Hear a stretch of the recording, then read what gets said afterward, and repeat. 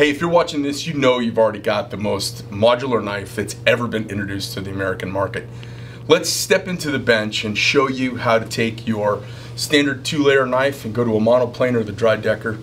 If you've bought one of those kits and you've used your QR code and you've scanned into this video, that's what you're here for. So let's hop to it. All right, well, you've bought the world's most modular flexible knife and now you want to take it to task. What we're going to do is take a standard Jefferson model, our base model ASK multi-tool pocket knife. We've shown you in other videos how to drop the same knife down into a single stack. Really easy to do. We're going to step up to a triple layer, a Dreidecker at this point, and to go to the triple layer, it requires a full tear down of the knife and put back together because we've got to swap out the pivots and mainspring housing. When you go to do this, you'll go online to buy the Dreidecker expansion kit. You'll get the expansion kit, but you won't get what goes in the slot. You have to plan ahead a little bit. In this instance, I actually want to make a 2-blade, 2-tool knife. I call it a square knife because it's got equal parts tools and blades. Got a spear point kind of craft and a utility CX knife on here, CX style blade. And the blade comes with a back spacer or an opposing spacer. If you buy a tool because you want to put a quarter turn tool in, then you're going to need something on the other side. You can get a quarter turn tool and you can put opposing spacer, but you've just missed out on something. So you may want to get a awl or sewing awl or some other tool that you don't have and put it in that slot. In this case, we're going to fill the slot up with a blade. We don't need 2 tools, but we need a spacer on the opposite side. So these are the parts you need to do this. This is the example of what we're going to do, going from 2 to 3 layers. Let's get that guy out of the way and let's get into it. First thing we're going to do is a full tear down. You're going to need for tools today T25 Torx head driver, maybe a little prying tool of some kind, something that's got a taper on it is beneficial. You're going to need some blue paste Loctite. I don't recommend you use liquid. The liquid will interfere with your plastic handle scales and potentially ruin them. The paste works great and it doesn't flow down into the joint. You need some scissors, you need some painter's tape, you may need a pair of pliers, you may need a pair of tweezers. Okay? Painter's tape is to cover up the blade nice and neat so you don't cut yourself by accident. Now, you may be a really sharp guy, but if you don't build knives every day, this is a lot like clock making, watch making. You notice how I guide the tool with my finger down to the blade. I don't want to scratch the hardware up, even microscopically. I always think about that. Set our screws to the side, we'll reuse those. Let's reach in here now with our fingernail. We're just going to catch the edge of the plastic and relieve the top injection molded plastic. Next thing we're going to do, we're going to pop our titanium side off. Now you can do this with your finger. You could slide your nail in here, use your nail as the spacer. Look how I'm using this. Or you can use a little tool if you want. Pop one side loose. Remember, you don't want to do a lot of prying. You want to bring everything up all together and then pop one side loose. You'll see the other points are still engaged. This is all under a lot of spring tension.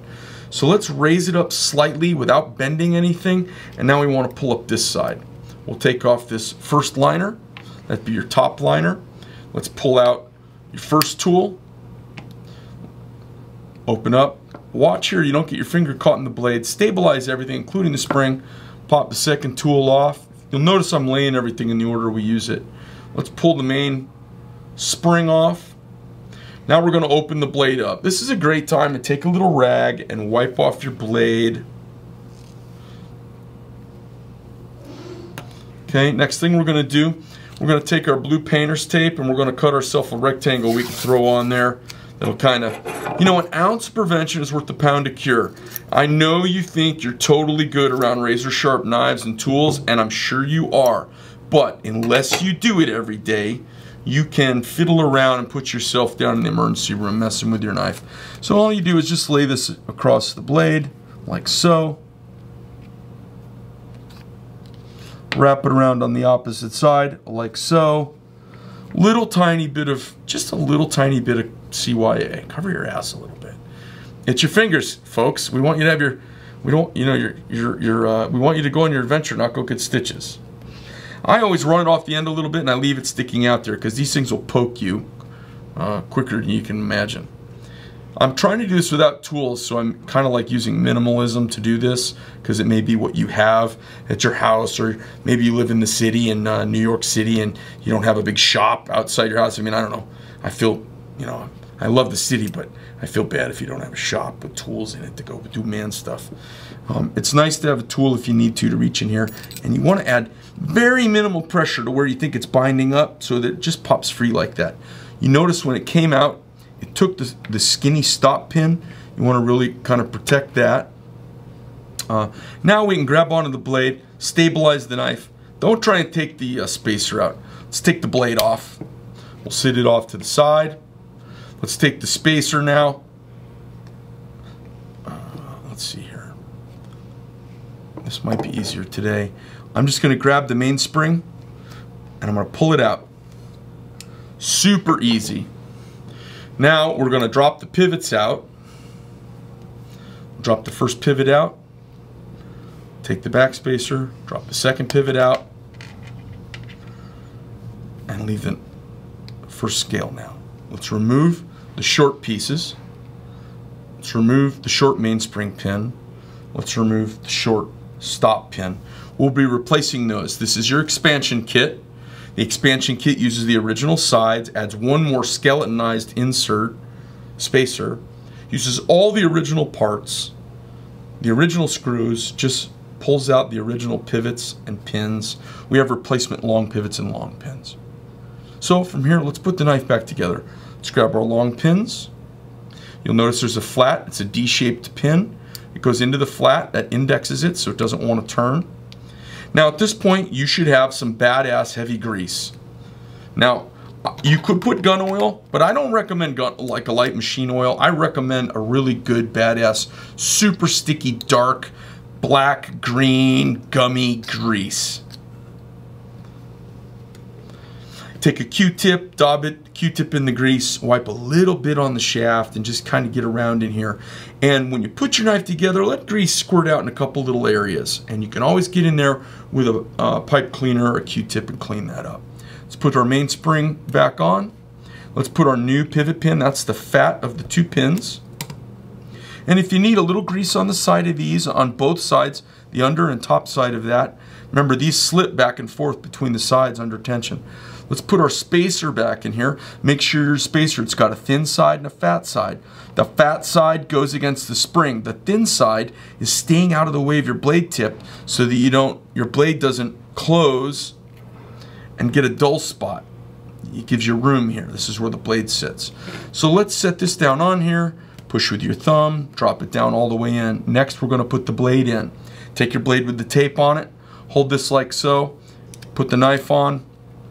I flip it around so I point the blade away from me, point it up at a 45-degree angle. I can take my driver tool. I set it here on top of this spring and I pull down until that drops in place. I'm going to show you that one more time, since that's the thing on this whole little thing that we're doing that's going to jam you up and cause you a couple little any grief. It'll be right here.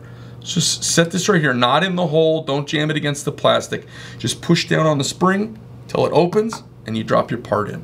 Once your part's laying in flat, I like the opening of the knife and the tools towards me when I'm working on them. Next thing we'll do, just want to confirm you've got the logo on the blade end of the knife. That keeps everything kind of copacetic. Let's drop in our first skeletonized spacer. These are they fulfill two functions, okay? They create space between the tools. You'll notice there's tension here now. So you got to push that tension out, and you may need to turn this to get that pivot to move around. You got a little play in that pivot, so you can hold on to the blade like a handle and move that. Once they're all touching, don't just jam them down. You want to kind of work them all down together as best you can, and that stops you from hogging out the holes, and it'll last better over the years. Drop your next spring in, grease on both sides as needed. Remember, the defining tool of your knife that you're using always goes opposite. The bottle opener always goes next to. So let's use our defining tool. We'll press it in place here. It'll drop right in. And I did that a little backwards. I like to put this guy in next to the blade because that's easy. And then this gives me room without the blade in my way. On this one, you can generally push that in with your thumb, no problem. Okay? From here, we put on, now we're going to put in our next skeletonized chassis. This is normally where the liner would be, and we put the handle scale on, but since we're doing an expansion. So you'll notice as I push this up that that pivot seems like it's in that way, and that's normal.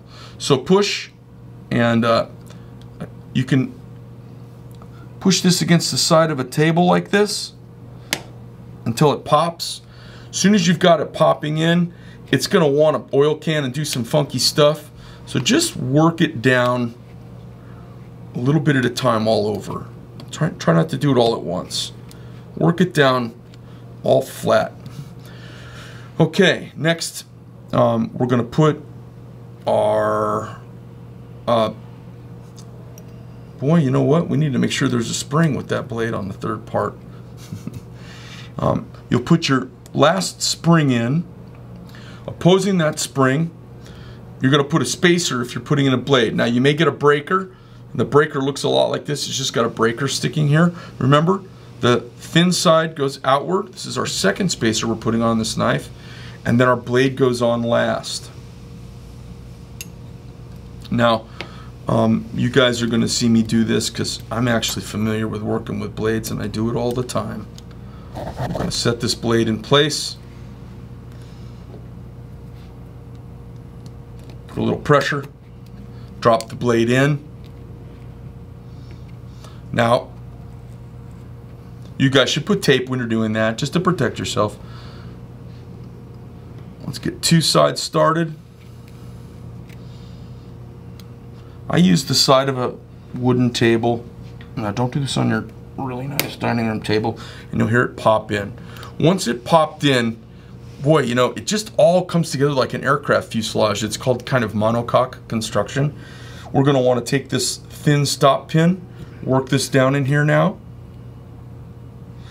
And if it gives you a little grief, you can tap it a little bit. And you'll feel it give way, and it never goes down all the way. It sticks out a little proud. Remember, don't jam on that down too hard or you'll push it through the plastic right here. Don't let it stick up too hard, or when you screw it together, it's going to poke through the plastic. It should be the same amount proud that your main spring pivot is. They're the same length, okay?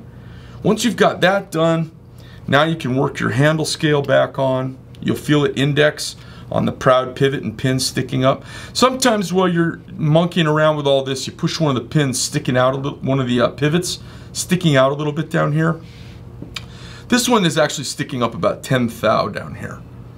Don't worry about that. Just make sure it's lined up when you go to put it back together. And when you go to put it together, we're going to cinch it all down and then relax it to tune it. Let's take our main screws.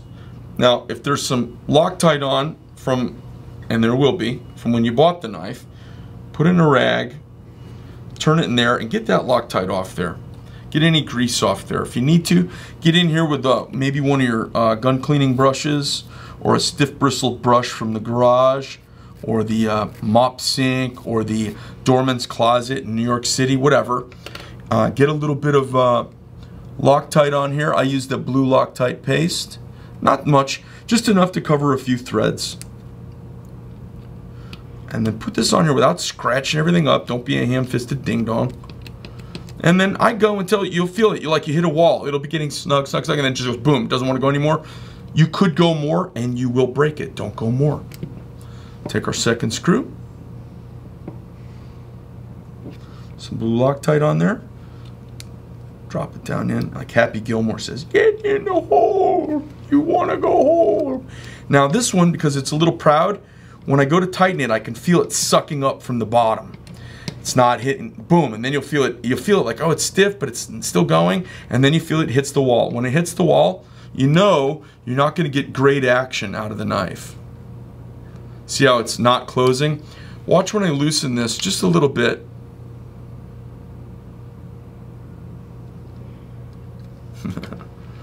So if the sides are all precision fit, it may not relax right away.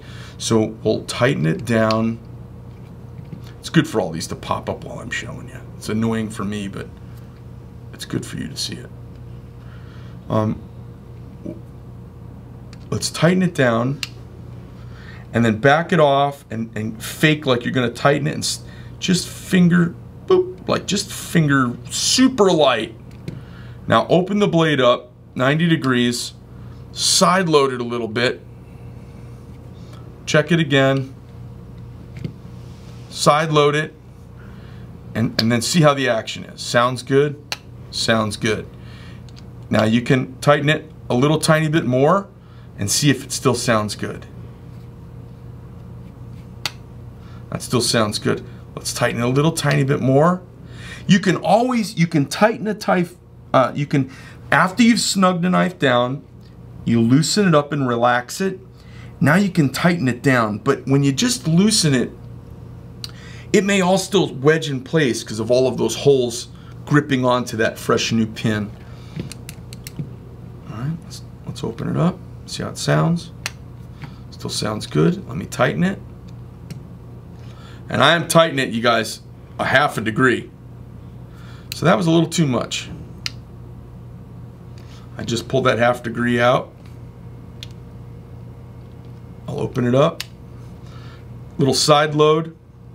And that lets everything adjust in there. That sounds nice. That sounds nice. That side's nice and tuned. Let's see how this one sounds. Oh, that's awful, right? So we got to loosen that a little. And then once you loosen it, you got to open it up. You got to side load it to make some space and see how it sounds now. I mean, and that sounds perfect. I wouldn't mess with it. And we'll close this tool. And then the blade, I pull off like so, grab it back here. And that should slap really clean. And it does. So we've taken our 2-layer standard ASK Jefferson. You can see when you hold it up to the light, you know, you'll want to see almost no gaps in it. You may see a little light peek in from around here. You just don't want everything monkey tight. You want it holding together just the right amount. And this is why we call it not assembling, but tuning a knife. You want it to sound right, feel right, look right. And then, you know, if you want to not see light, you could drive yourself a little crazy for that. But in the meantime, you've got a perfectly functioning knife that's been perfectly put together, and you have it customized to exactly what you want. You wanted blades of a certain variety. You wanted blades of a certain setup. You want the tools. How about I do this without?